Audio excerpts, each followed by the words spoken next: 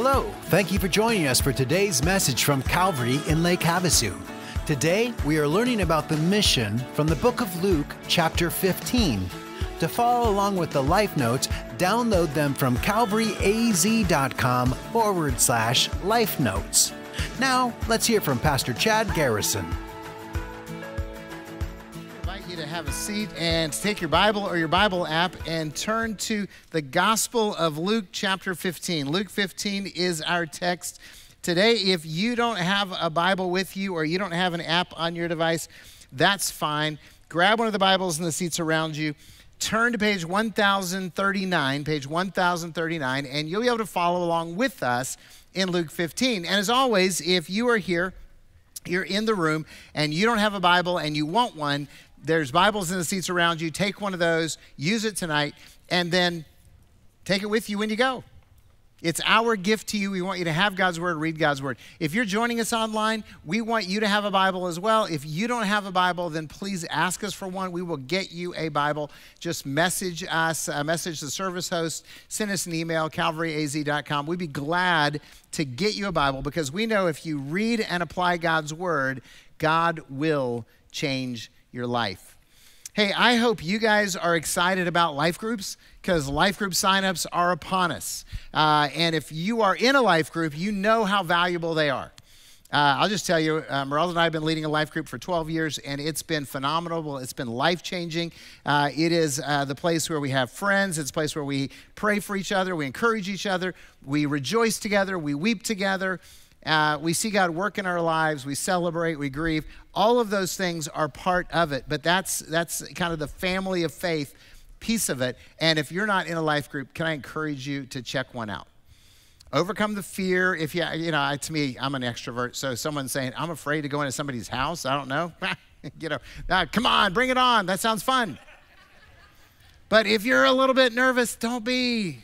We hide the mean people. And if you're hidden, then you understand why. But anyway, so check out life groups. We would love to, look, life change happens in the context of life groups, and I believe that, and I would love for you to experience that. So Happy New Year. I know, it's the first weekend of 2024. Can you believe it? 2024. And so, we were greeting earlier, and it's like, is it too far into the new year to say Happy New Year? Or is it okay to say that still? So I don't care. It's the first weekend. I'm saying Happy New Year, so we can get over it. But 2024 begins my 32nd year as pastor of Calvary. Isn't that crazy? And I am thankful that God allows me to serve him in this place, even though it wasn't my plan. Can I just tell you, my plan was, when I got here 32 years ago, was to be at Calvary for 3 or 4 years, learn how to be a pastor, make some mistakes, and then move to, as I put it back then, a real church in a real city. And I say that because I am an idiot, and God's like, you poor moron, let me just teach you some things and leave you here. And thankfully, God did not listen to my prayers along the way, and I appreciate his plan because it's way better than mine. And these past 3 decades, we've seen God do some amazing things. It's incredible. For those of you that are newer and you don't know some of the story, when I came, Calvary had about 90 people. Now on a weekend, including online and in person, we have over 3,000 people participating. We've baptized, it's kind of fun. Kind of fun. We have life groups as big as the church when we got here. We've baptized almost 2,500 new believers, 1,000 new believers in the last 5 years. Now, see, that's what I get excited about. 1,000 new Christians the last 5 years. We've given over $5 million to missions just in the past decade. And I love being the pastor of Calvary. And because of what God has done, a lot of people now will say, well Pastor, how did that happen? How did Calvary get to this place? And my answer is always really simple. The mission of Christ is the main thing at this church. We exist to lead people to a life-changing relationship with Jesus, and that drives everything that we do. So today, as we kick off a new year, I want us to look at a very familiar passage that fuels my fire for the mission, and I want you to get it. I want you to understand that reason that we do what we do, and really, honestly, I want you to join us in doing that. Many of you already have. Some of you are still checking us out, kind of going, okay, what is this life group cult you guys talk about, and what's this mission that you guys are involved in? So I want you to listen in and understand it a little bit better. Luke chapter 15, beginning at verse 1. And understand the setting that goes into this, because that's the setting that sets off Jesus. Now, the tax collectors and sinners were all drawing near to hear Jesus. And the Pharisees and the scribes grumbled. They complained, saying, "This man receives sinners and eats with them." So Jesus told them this parable. "What man of you, having 100 sheep, if he has lost one of them, does not leave the 99 in the open country and go after the one that is lost until he finds it? And when he has found it, he lays it on his shoulders, rejoicing. And when he comes home, he calls together his friends and his neighbors, saying to them, 'Rejoice with me, for I have found my sheep that was lost.' Just so, I tell you, there will be more joy in heaven over one sinner who repents than over 99 righteous persons who need no repentance. Or what woman, having 10 silver coins, if she loses one coin, does not light a lamp and sweep the house and seek diligently until she finds it? And when she has found it, she calls together her friends and neighbors, saying, 'Rejoice with me, for I have found the coin that I had lost.' Just so, I tell you, there is joy before the angels of God over one sinner who repents." First thing I want you to know is the mission is the priority of heaven. The mission is the priority of heaven. You know, as you listen to the parables that Jesus told, it is about finding the lost sheep. It is about searching and finding the lost coin. And that action took precedence over everything else they were doing. You know, we have to find it. And when they found the last coin, when they found the sheep, what did they do? They rejoiced. They celebrated. They threw a party. Hey, they invited their friends. Hey, celebrate with me. Look, this is what we're all about. We want to celebrate. And I just want you to know that conversion is cause for joy. Conversion is cause for joy. Heaven rejoices when what happens? One sinner repents. Heaven rejoices. Heaven throws a party when one person says, hey, you know what? I'm going to return to Jesus. I'm going to come to Jesus. I'm going to trust in Jesus. I'm going to give my life to Jesus. I choose to surrender, and heaven throws a party. Now, the temptation is to celebrate the wrong things. In fact, when we as a church start to value what heaven doesn't celebrate is when we get off track. And since 80% of evangelical churches in America are declining, that means that a lot of churches are celebrating the wrong things.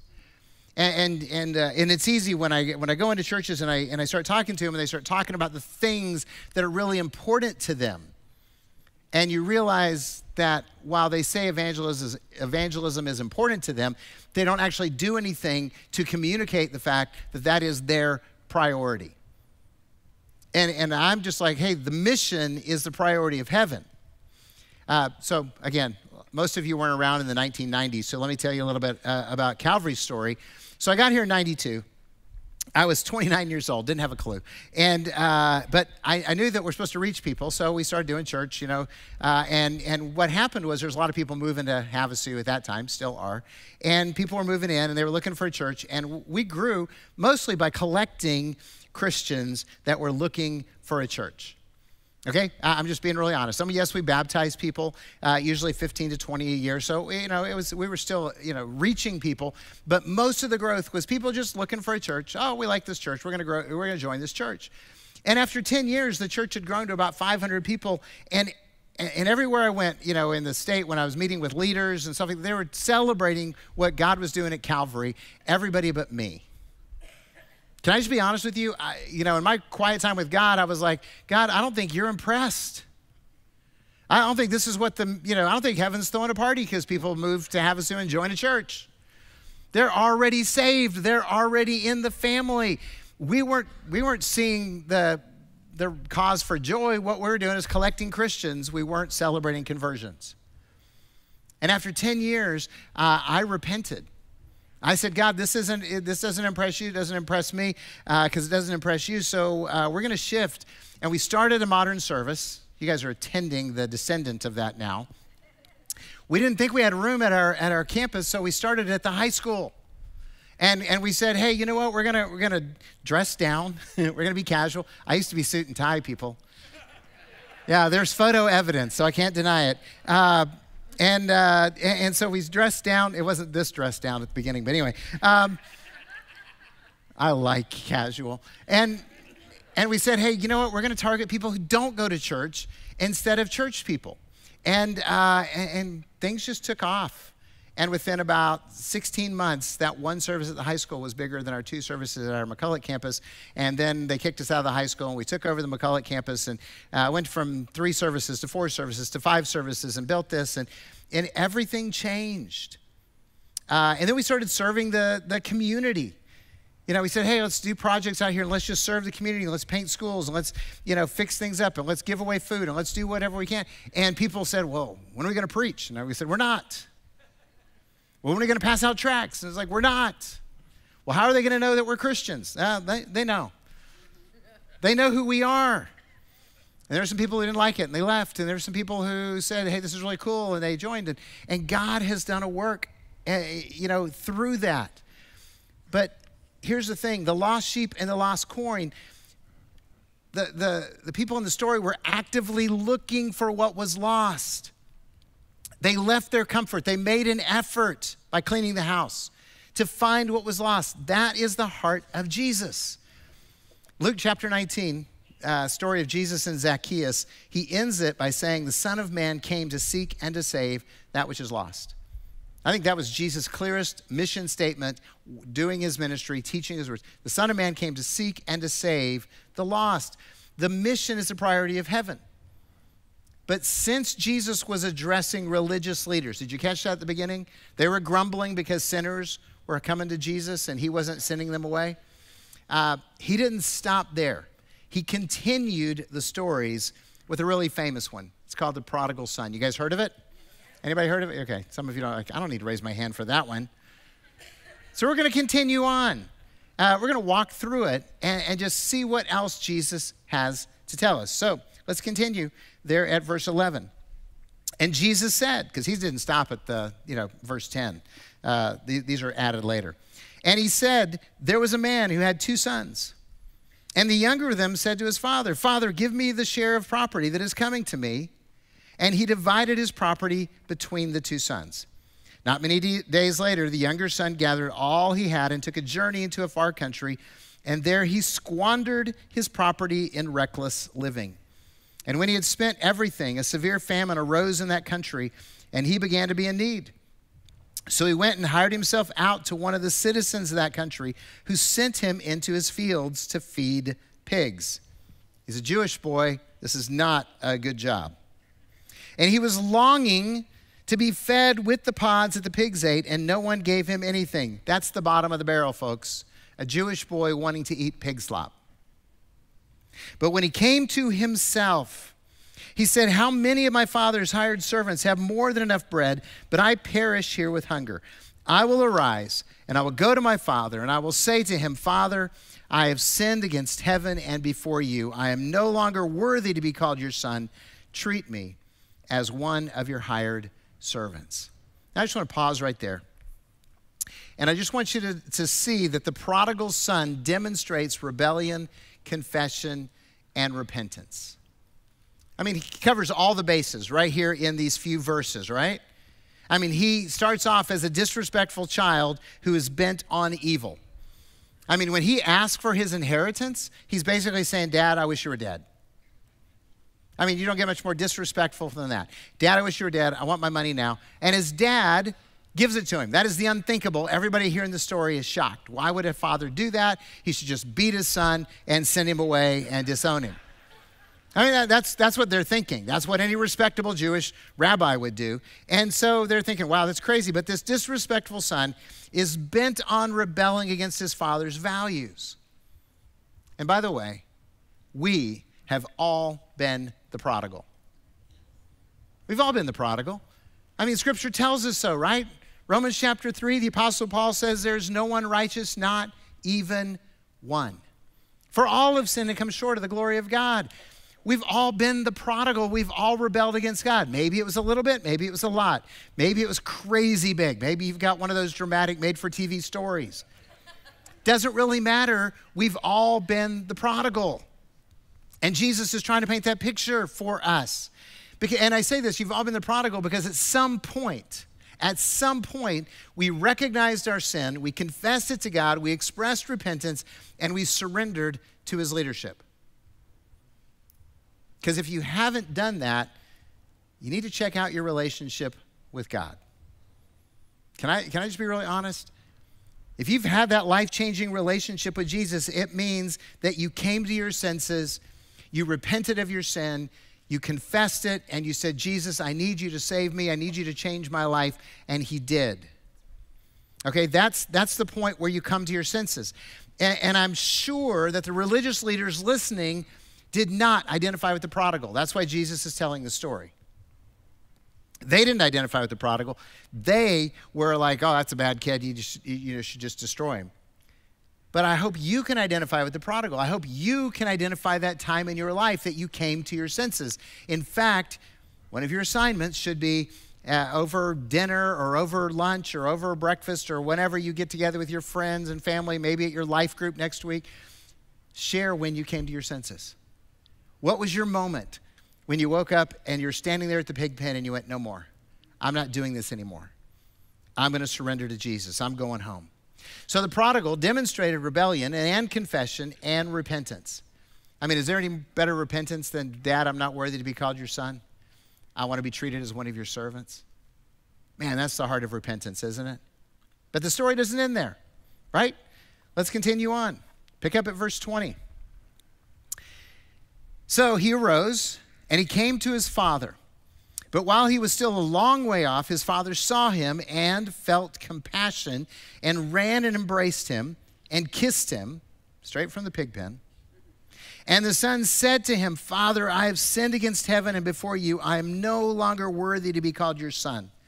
But the father said to his servants, quick, bring the best robe and put it on him, and put a ring on his hand and shoes on his feet, and bring the fattened calf and kill it, and let us celebrate. For this my son was dead and is alive again. He was lost and is found. And they began to celebrate. You see, the Father demonstrates grace and restoration. The Father demonstrates grace and restoration. Did you notice there is no stern lecture from the Father? There is no I told you so moment. And at this point, I go, not me. I'd have been like, you understand what you've done. All right, come on, let's confess. How many of you would be there with me? Pointing the finger. Yeah, we would, because, I mean, that's our nature, right? You idiot, look what you've done. Look at the money you've wasted. Look at all this stuff, all this time. I hope you learned your lesson, right? But the Father in the story doesn't do that. He, in an undignified way, he runs to his son, throws his arms around his stinking, filthy boy, kisses him, and then says, hey, get him a robe, get him a ring, get in some shoes.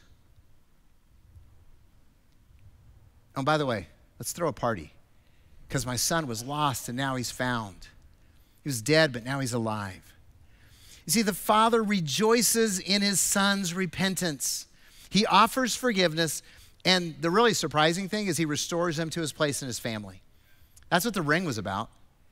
Put the family ring back on him. I know he hawked the other one that he had. But let's give him the ring. Let's let him know he belongs with us. He's one of us. He's my son. I just want you to know this is a picture of God's uncomfortable grace. Uncomfortable grace is one of the core values here at Calvary. We believe that the mercy, the incredible, just unfathomable mercy of God that applies to us, applies to everyone. That's a picture of it. That boy did not deserve that grace. He did not deserve to be welcomed. He did not deserve to be restored. You see, forgiveness is a gift that God offers to us. It is not a reward that is earned. We have to get this if we want to understand God's grace and understand God's heart. Salvation is a gift that God gives to me and you. It is not a reward that we earn. By the way, remember his audience is Pharisees that are complaining about him hanging out with sinners, and Jesus wants them to get it. It doesn't matter how good you are, you can't get there on your own. You need help. You're not going to be good enough. You're not going to earn it. Nobody does. It's uncomfortable grace from God to us. All the son did in the story was come home. He came home. Some of us need to come home. You need to stop playing a game. You need to stop living in the pig pen. Doesn't matter if you show up for church or not, tune in or not, you know. But see, all you need to do to receive the mercy of God is to come home, to embrace Jesus. He forgives you and he includes you in his family. And here's the thing, he knows your rebellion. He's not daunted by that. Let's go a step further. He doesn't just know what you've done. He knows what you think about doing. Okay, that ought to freak you out. They didn't preach this much when I was growing up. Because we knew that, other people could see what we did, but other people couldn't see what we thought. And, when I was growing up, I thought I was the only one who was that sick, twisted, and perverted as a young man loving Jesus. Because they didn't talk about it. I thought, well, no one else is like this. I'm really evil. So, by the way, just for the record, I know you guys are evil. Okay? All I do is I just go, you guys are probably half as evil as I am. You're sick, twisted people. Just saying. But God's grace is enough for us. In all of that, he still loves us and he wants us in his family. That is incredible. That's the good news right there, right? That's why we can rejoice, because that's why God's throwing a party. One sinner repents, right? One sinner comes home. Let's throw a party. Let's celebrate. By the way, even if you're still doubting whether God will welcome you, I just want you to know he will welcome anyone who comes to him. That's why the Apostle Paul said, look, everyone who calls on the name of the Lord will be saved. Every single person who gets to that place where they come to their senses and they say, I need mercy, I need forgiveness, I'm not worthy. Yes, you're not worthy. That's why you get the gift of salvation. And by the way, this is why it's so important for all of us to invite our friends and family to church. That's why we want to invite our neighbors and our coworkers and the people we hang out with. All those groups that you go, four-wheeling with or motorcycle riding with or playing sports with, all your pickleball cult friends, all of that. That's why it's so important to invite them, because God's grace is for everyone and God can change anybody's life. Do you believe that God can save anyone? Yes. All right, see, I like that. You guys are sure about it. I've asked that question in churches that I've preached in, and sometimes I'm met with silence. And then they kind of answer, we do. But one of the problems in those 80% of churches that are declining is that people have lost faith in the reality that God can change anybody's life. I mean, we know it here, but we don't believe it here. Because we read the Bible and read about guys like the Apostle Paul, right? He's the poster child for immediate conversion, radical change of direction in life. And so we believe that, it happens in the Bible, but believing that God does it today in this place at this time is what gets us to bring our friends. And see, I believe it because I've been a witness to it over and over and over and over again. In fact, what I tell people is Calvary is a church that is filled with people who are the last person you'd ever expect to see in church. So let's just do a little experiment. How many of you were the last person anyone thought they'd see in church? See, look at these hands going up all over the place. See, that's evidence of God's life-changing power. You're living proof that God can save anyone, even people that others have given up on. That's right. And by the way, the dad didn't punish his son for being an idiot. I love that because I've been in churches where they'll welcome anyone, but if you've been the real prodigal, they will put you in a special room. They don't actually do that. They're like, oh, it's so great to see you, but they don't trust you because you're not like one of them. They always marginalize you or kind of, you're not going to be put in leadership or anything like that. Around here, we think, the more broken you were and the more greater God's redemption, we'll put you in leadership. Let's do that. Because you know grace, you get it. You see, the Father demonstrates grace and restoration. But there's one more person in the story, and we have to see him, and that's the older brother. Pick up verse 25. Now his older son was in the field, and as he came and drew near to the house, he heard music and dancing, and he called one of the servants and asked what these things meant. And he said to him, your brother has come, and your father has killed the fattened calf, because he has received him back safe and sound. So the older brother was angry and refused to go in, but his father came out and entreated him. But the older son answered his father, look, these many years I have served you, and I have never disobeyed your command, yet you never even gave me a young goat that I might celebrate with my friends. But when this son of yours came, who has devoured your property with prostitutes, you killed the fattened calf for him? And the father said to him, son, you are always with me, and all that is mine is yours. It was fitting to celebrate and be glad for this brother. This your brother was dead and is alive. He is lost and is found. You see, the older brother is judgmental and angry. The older brother is judgmental and angry. Now, he has a complaint that on one level is valid because he's been doing all the work. The brother wasted resources. He comes home, gets a party, and it's not fair. And it's not fair, right? There's a lot of you that'd be like, yeah, I'd be kind of ticked off too. That isn't fair. I've been doing the work. I've been carrying the load. I've been doing his work and my work, and now he comes home and you throw a party. See, here's the thing. Grace isn't fair. It isn't fair. And you know what? I don't want fair. I want grace. Because you know what fair means? Fair means that we all go to hell. That's what fair means. You want justice? I don't want justice. Do you want justice? Justice means we all go to hell. Because we've all rebelled. We've all defied God. We are all unclean. We are all unworthy. So you can want fairness all you want. I want grace. I'm going to celebrate grace.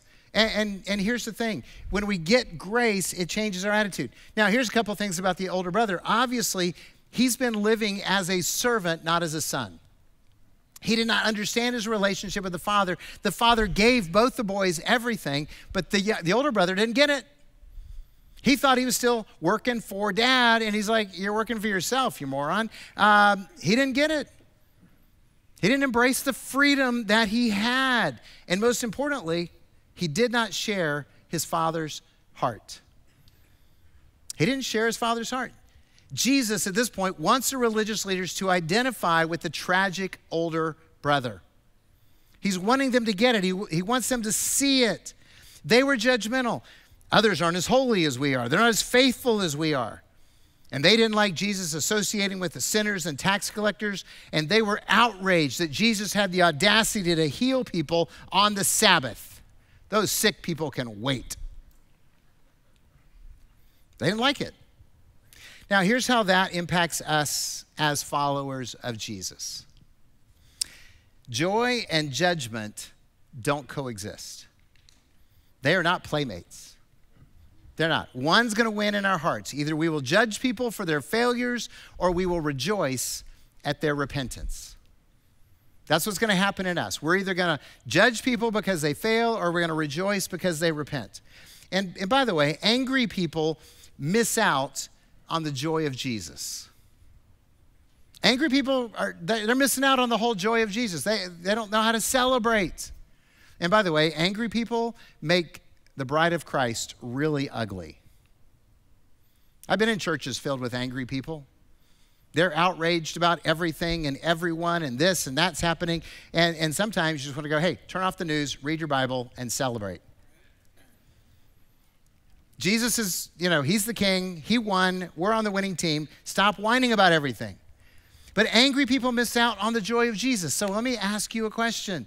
What is more likely to be found in your life, joy or judgment? Because only one is a fruit of the Holy Spirit. Are you more likely to get angry or to join the party? Are you going to complain or are you going to celebrate? You see, because you're not going to do both really well. Jesus identifies with the Father in this story, obviously. And we aren't really following Jesus well if we act like the older brother. In fact, if we act like the older brother, we're following the Pharisees' example and not Jesus. Heaven rejoices when one sinner repents. The Father threw a party when his Son repented. Now, I don't know about you, but I don't want to miss out on the party. So as a church, we're going to seek for the lost. We're going to celebrate when they choose to follow Jesus. And I pray that you choose to join with us in this mission of life change. Because if you don't really like that whole idea of leading people to a life-changing relationship with Jesus, you're not going to be thrilled being here at Calvary. Let's pray. Father, we love you. Thanks for leaving the 99 and searching for us. Thanks for turning the house inside out and upside down to find us. And thank you for celebrating when we surrendered to you. So God, right now, some of us need to come to our senses and repent and come home. Some of us need to repent of being judgmental towards our neighbors. And some of us just need to join the party. So God, we're yours. And we really do surrender because you're the one who can make the dead come alive. You're the one who can take our brokenness and turn it beautiful because you're the God who can turn graves into gardens. And we need you to do that in our lives. In Jesus' name we pray. Amen. Just like the Father celebrated the return of his rebellious Son, God rejoices when one of his wayward children repents and comes to him. Jesus' story beautifully demonstrates how he runs to us with outstretched arms when we turn from living our lives for our own selfish desires to him for restoration and salvation. He longs for us to go to him. If you are far from God, please don't hesitate to go to him. You won't face wrath. Quite the opposite. You'll be greeted with open arms of love. Have a great week. Bye-bye.